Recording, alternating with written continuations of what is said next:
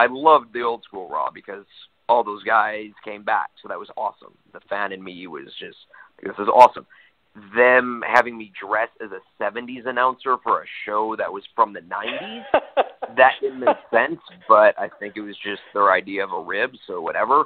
But, because I said, like, all right, so I'm going to dress as a 1970s-looking announcer for a show that started in the early 90s. No problem. And then I think for one show they let me do, like, I go, well, Howard wore a tuxedo with a bow tie, so if I could just do that, and I think we got to do that at one of them.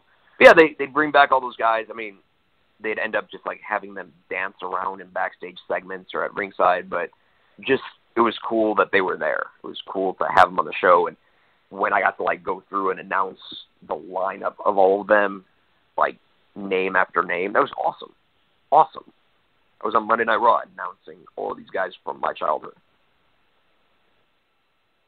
That lineup was pretty great, and the one that you referenced kind of dancing there was Tatanka.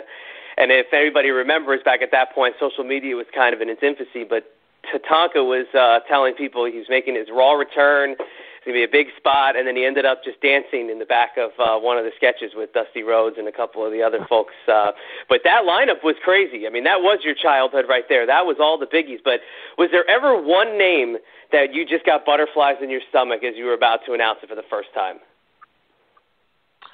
Hulk Hogan. I'd been waiting for that for so long. Goldberg, when I did that in, like, 2004-ish. The Rock.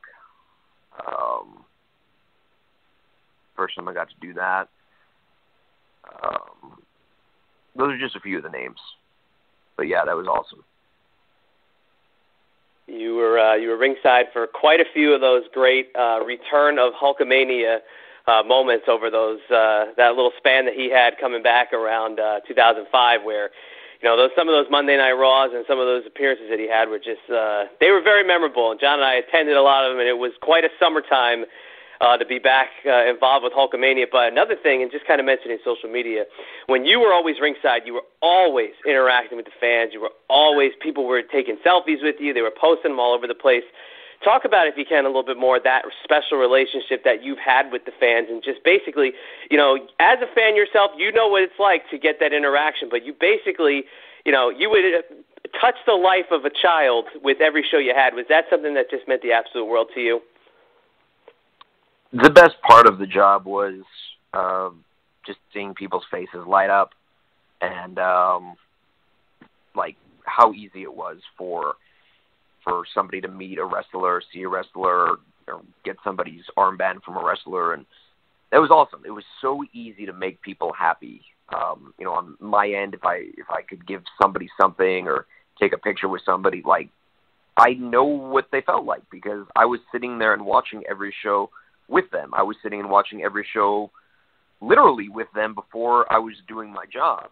Before I made it to the job, I was sitting in the crowd, and I know exactly what they're thinking. So I was always a fan the whole time I worked there. So when I was taking pictures and hanging out with fans at ringside, like, I'm a fan, just hanging out with other fans.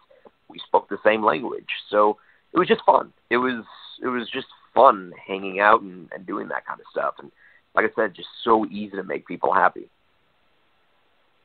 It was always cool, whether it was a house show or whether it was at Raw. You'd always see, no matter what town it was, that the selfies would start pouring in from the folks at ringside, and the interactions are great. I know, the one time I was able to sneak down to the front row at the Meadowlands and see what Ahmed Johnson looked like up close was, at that point in time, was kind of mind-boggling. But I'm sure there's a fan or two out there that you might have inspired to kind of, maybe get behind the microphone or get into the wrestling business somehow. But, what's that advice that you give to an aspiring broadcaster who either wants to be a wrestling announcer or sports announcer? What's kind of the path that you send them down? Tell them to follow their dreams and to announce anything they can. And if they want it bad enough, they could get it. They just have to go for it and, put themselves out there. So tell everybody, follow your dreams. Anything and everything is possible, and I really stand behind that.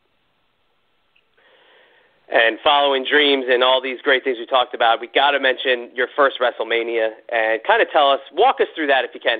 what it was like. You know, we can't beat it into the ground enough that you were a big fan, and I'm sure you cover this all in the book, but, you know, stepping through the curtain for a WrestleMania, looking out into the entire field, and at that point, WWE had not really begun to do the stadiums on a big level, but they were starting to. But the first time you're able to walk through the curtain for WrestleMania, what is going through the mind of Justin Roberts?